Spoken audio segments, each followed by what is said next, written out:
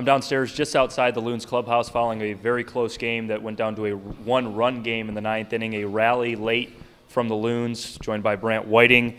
You had a single with the bases loaded in the ninth inning. What's your mindset going into an at-bat like that, down by 4 runs? You know, just trying to get a good pitch to hit, getting the next guy up.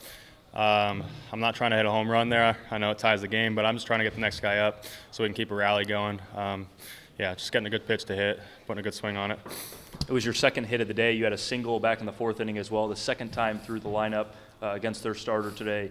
First pitch swinging, was that an adjustment you made to swing at the first pitch, or something you liked? You know, if it's a good pitch to hit, I'm going to swing at it. If it's a fastball right there, I like to take some swings.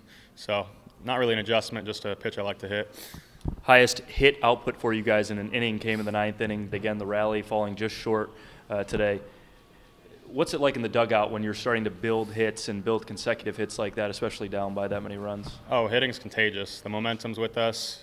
We're seeing the other guy on the mound getting frustrated. He's missing his spots, so that's when it's fun to hit. It's when you're going to get your cookie. Well, you made it fun near the end, and good luck the rest of the way. Yep, thank you.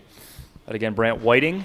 Loons falling just short today in a 9th inning rally, 6-5 in the rubber match against Fort Wayne, losing the series 2-1.